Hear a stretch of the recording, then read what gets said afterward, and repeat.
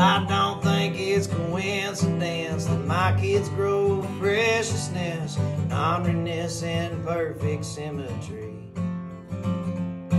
Like every boy and every girl trying to find a way in this old world, wishing that we'd all just let them be.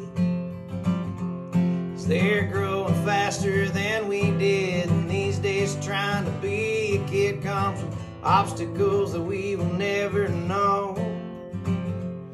They say take your time and just be patient, and if you can, you just might make it to the pearly gates when the good Lord calls you home. So I go back to yesterday. We were all that ever stood in our way, when we used to laugh and love. We still feared the Lord above, before we knew this world was painted